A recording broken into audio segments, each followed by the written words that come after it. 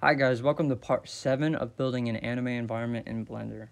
This is our final episode of the series. We're going to be going over compositing. We've already gone over geometry and blocking out, shading, and so forth. So let's jump right into compositing. So we've already rendered everything out.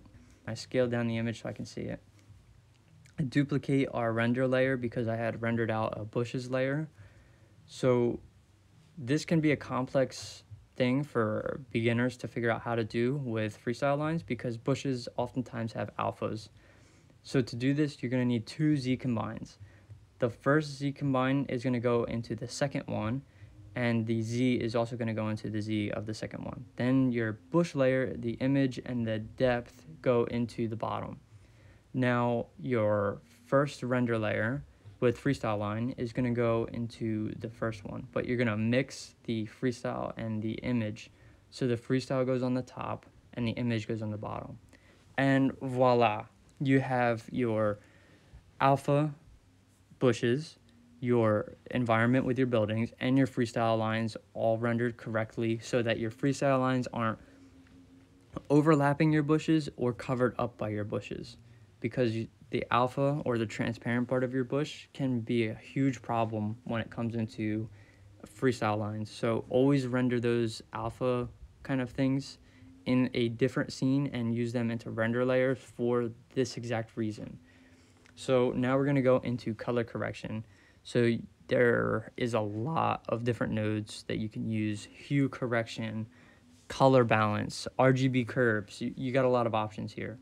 So when it comes down to this is going to be your final render. Take the time, get the colors right.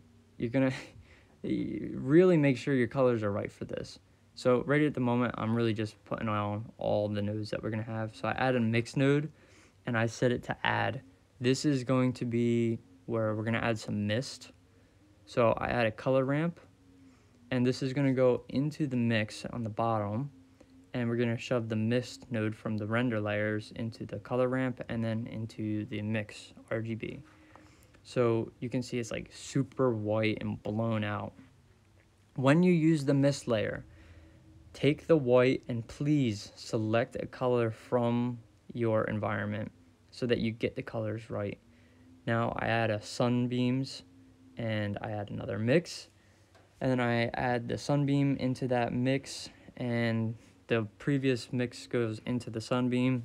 You guys can just follow along because I can't verbally explain this the best, especially keeping up with it. So you guys can pause the video, copy the nodes. But the sunbeam I love this node because then you can get this artificial sunlight that comes in, and you can put the direction that you want it to come from. So like my scene, the sun and the shadows come from the right, so I have the sunbeams come from the right. I also correct the color of the bushes, so I add an RGB curves, and that's it for the bushes. If I did need more color correction, I could always put in like hue correct and the master colors and so on and so forth. But here we have like color balance. This does not have to be changed much, very small movements. So instead of just right clicking and dragging these, or left clicking and dragging these, you can do shift left click. If you hold shift, it'll very slowly move the colors and the values. This allows you to get a much more accurate and simple, slower movement. I always use it. And then here in the color correction, this one is pretty big. You get a lot of control. You can control the highlights, the midtones, the shadows, and the master. So spend some time on this. What you're going to want to do is play around with each one of these on extremes to figure out, okay, which one does this affect? You have saturation, contrast, gamma, gain, and lift, and it's affecting different parts of your scene. But this is an extremely powerful node for color correction, and I highly recommend you guys use it. So when we're compositing, though, you're trying to get your final perfect look. So if your viewport and your render doesn't look phenomenal, your compositing step can be a huge part for you, because you can correct the colors, you can add effects, you can You can even change the thickness of your freestyle lines in the compositor if you want. You just add a bright contrast and then increase the contrast, and you can thicken up those lines. But you have a lot of control in the compositor, and for anime style, you're gonna use it fairly good amount. I think at any style you use the compositor quite a bit to get that final touch, that final effect that you want in your scene, because you're not going to be able to make everything perfect in the viewport. Some colors are going to be off. That's what the hue correct is for. You can correct some of these hues. Your blues might be too saturated, not saturated enough. Well, the hue correct, you can fix that. RGB curves is really good for changing overall scene color. So I use it just to make the scene a little bit darker. Here I'm fixing the sunbeams because I didn't make the length of them at all. And this can get pretty clunky, where for one, it gets unorganized pretty quick, and two, it takes a while for it to actually composite the whole scene. So it can drag down your scene quite a bit, especially in your renders, but it's 100% worth it. So you want to just take your time, make sure your colors are right. That's the biggest part. Make sure your colors are good, guys.